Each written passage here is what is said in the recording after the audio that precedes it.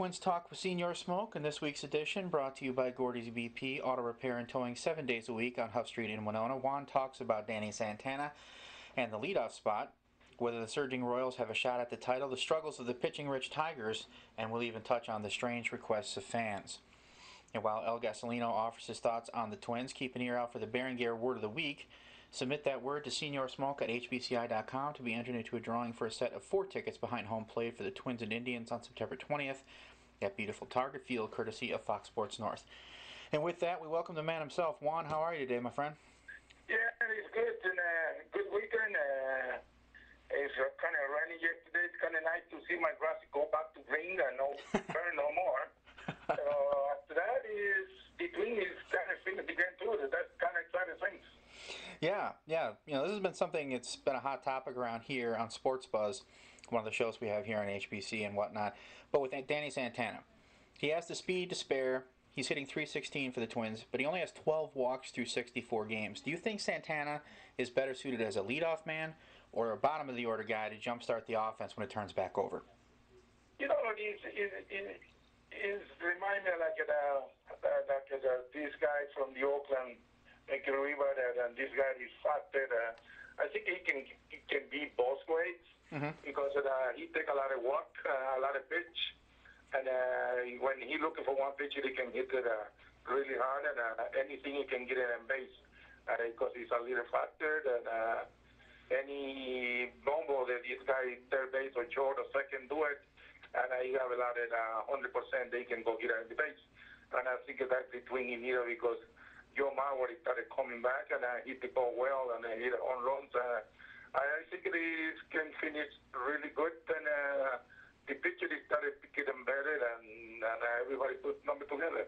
And that is the Berenguer Word of the Week, speed. Email speed to SENORSMOKE at hbci.com to be entered into a drawing for a set of 4 tickets for the Twins and Indians game on September 20th at Target Field, courtesy of Fox Sports North. The Twins finish up a 4-game series with the Royals tonight, a team which has won 20 of its last 25 and sits a game and a half in front of the Tigers in the AL Central. Kansas City has not reached the postseason party since 1985. Do you think this team can hold on to either win the division or take one of the wildcard spots? And if so, do they have enough to make some noise while they're there? Well, you know, I've been watching a lot of these guys, and I'm a friend, Ned Jones. I played in the minor league and a little bit in the big league with him, and I spent time in Atlanta for 3 years in there. He's the bullpen coach, and he's a good guy, and he get along. He give a lot of opportunity to everybody. He know kind of run the show, and then I talked to him a couple of times, and then he said he have a lot of good players, younger. They kind of excited right now. They never been in the pennant race, and everybody's on the pitch. They be really good so far, and I hope to, like he said, is don't fail in the last minute, because anything that you in the last minute start to fail, like Detroit, they go down 2 pitches, and then you know it's a hurt when you go into the stretch, and then something is make a move it, and then Detroit is one of the teams that everybody expects to go to win the division, but I guess he has to fight for that division, and he has to fight for the wild card right now because everybody have a position to get it to there right now. Do you think the Royals will make the playoffs? I think the Orioles is going to be win the division and go on the wild card, and I want to see these young kids to get into excited to go in there and see what they can do in the first playoff, and then say they pass that one, they go be a nice test. We can go to the second one. And then I have to ask, so Salvador Perez, Kansas City's catcher, I mean, you look at him just defensively, the offensive presence he has. I mean, really, honestly, is he the best catcher in the American League? You know, he have a lot of good catching, and he's surprised, and like Ned Jody said, he worked really hard, and he have a great arm, and he's been hitting, and I think right now he's one of the best catchers right now.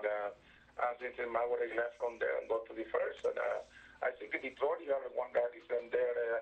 He's a great catcher, but so far the Kansas City have one of the best catchers that you can see right now. And he's excited, and he take all these younger pitchers and put the successful. Everybody throws 7 innings and 6 innings, and that's what you need to go to there.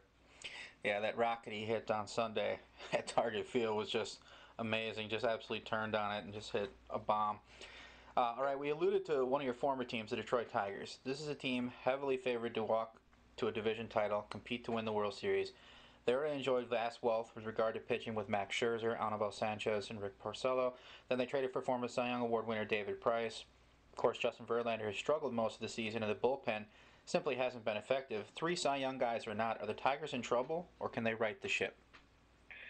You know, they need a one guy kid in there, and I think they have to look. And I've been talking to a lot of my friends in there that they said they shop around for one closer because that's the problem the last 3 years. Detroit get into there, but the closer can close the games. Mm-hmm. And then that's Neaton, been doing the job right now. And with the problem he has, they flip that in the middle finger to the fans. And that's not very good for him, too. Right. And then that is the second closer he used to be in pitcher for the Yankees. He's doing a great job early, but lately they've been hitting hard. I think that's the key. Everybody getting healthy. The starting pitcher, they have to find out one that can be the closer and shut him out that door because every time it's like they get in there, there is no in there. Mm-hmm. Because that's the key right now. Yeah, I mean, they traded for Joakim Soria, but then he got injured. Now, if he comes back healthy, he was having a very good year for the Rangers. Do you think that would be the answer for them, or do you think they need help beyond that? I think they need a help in that because they don't know. Because I talked to a couple of guys in there, inside, and a friend of mine, and he said they don't know what to do. They can go get another guy or what. And then they talking about the closers from San Diego. They used to be the closers from Detroit before, and then he remember he preferred to pitch a poppy than throw the fastball right in the middle. He take him deeper and take the game away from him. I don't know what the Detroit is trying to figure out, or he can use it one of the starting pitcher and be the closer for them the last couple of months they need. And I don't know what is the decision they want to do. Yeah, if they were able to get Joaquin Benoit back, that'd be huge with Soria and Nathan. But like you said, those guys haven't really pitched that well to begin with. Yeah. So let's move to some lighter topics. As a former player, what's your favorite baseball movie? Baseball movie. I have a lot of good movies, and I watched one of the movies, A Little League. Yeah. A Little League, and they have it a lot of phones and. I've been watching a couple of times, and I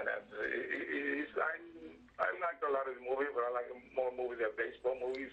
So I'm excited. Mm-hmm. Something we talk about around here quite a bit. We got Major League, Bull Durham, The Natural, whatever it might be. Of all the baseball movies you've seen, which one had the most believable baseball on screen? I like one of the movies, and I forgot his name, and he tried to. I think he's a real, and he coached the team, and he started going back, and he did the tryout from Texas, and he made it to the big league. Mm-hmm. And I like that movie, and I like the movie. The other guy is a catcher, and then they have a couple of fighting with the general manager, and all that. It's a lot of good movies in there that you can see. The Wow Man is another exciting movie. Yeah. And I remind me myself in there. Yeah, I think the one you were talking about with the rookie with Dennis Quaid. That rookie, yeah. With the song from the bullpen with the hurt cord, I said, there they come. All right. Finally, when I spoke with former Braves catcher Javi Lopez a couple years back, he told me that a woman, I believe she was from Philadelphia, had sent him a letter with her credit card to pay for Lopez to make a quote-unquote donation so she could have his child. Now that's just creepy, but it makes me wonder, what's the strangest request you've ever received from a fan? I get a lot of stuff from the fans, and they send me a couple of tickets to request they pay back. To pay him back to go see the games, and sometimes my wife used to love it because I send it because he have only money to pay one seat, the second deck way up and down there, and I send it back the $20, and signing my $20 too. And I get a nice leather bag, and then he says, I buy the six-pack to be able to split. All right. Nice people. Well, that is all the time I have for you this week here, Juan. So I thank you for joining us, and we'll talk to you next Monday. Okay, man. Thank you, man. All right, have a good week. Bye. Bye-bye. All right, that's all the time we have for this week. Thanks for listening to Twins Talk with Senor Smoke, brought to you by Gordie's BP, auto repair and towing 7 days a week on Huff Street in Winona. And don't forget to email the Berenguer Word of the Week, Speed, to SENORSMOKE@hbci.com for your shot at the set of 4 tickets behind the dish for the Twins and Indians on September 20th at Target Field. For Juan Berenguer, I'm Landon Evanson, and we'll catch up to you next Monday.